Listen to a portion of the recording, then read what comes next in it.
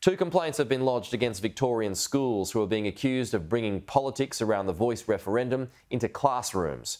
One of the matters raised with Senator Sarah Henderson prompted the Liberal member to request an address with students about her support for the No campaign.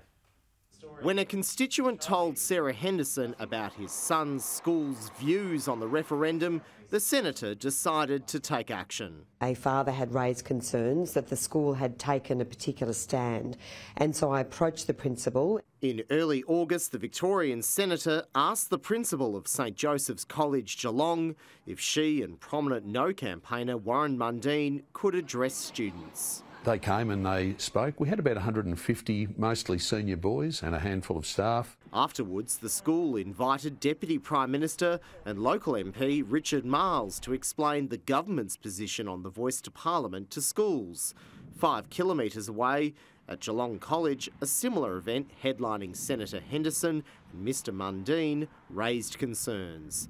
The principal, Dr Peter Miller, told Sky News there were some in our community who objected to the presentation, so the school invited the Yes campaign to present in a similar format. Issues over impartiality and balance have also been raised involving at least one state school. Sky News has obtained a letter of complaint from Sandringham MP Brad Rowswell to the State Education Minister Natalie Hutchins. Sky News has chosen not to identify the school so that the complainant remains anonymous. The letter says principals have informed teachers they are to distribute a handout supporting a yes vote, arranged briefings, requested advice about non-attendance, directed teachers to place yes stickers on notice boards and walls, whilst no briefings about the case for a no vote were offered. Minister Hutchins declined an interview request with Sky News, but was asked at a news conference alongside the Premier about the complaint. I'm not aware of a particular complaint, but there has been a lot of correspondence. Her office later told Sky News they'd received the letter but chose not to follow up because it was sent by an opposition MP. We encourage our schools where they're having this as a current affairs issue being discussed in their classrooms to discuss both sides of the referendum. There are teachers that are actively campaigning on either side in their own spare time. But after her department issued guidelines to schools last month, Premier Daniel Andrews made clear he expected them to follow the rules.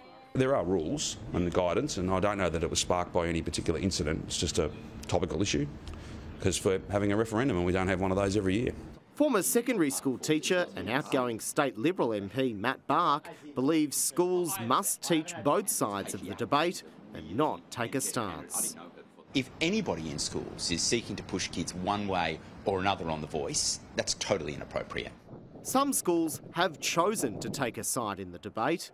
Melbourne's independent Xavier College is for yes, as are all Jesuit schools. I don't think we're trying to be balanced. We are trying to be fair and respectful of difference and encourage our students to think about it, to be informed, to know the reasons some people oppose it and to not dismiss that as racism. Simon Love, Sky News.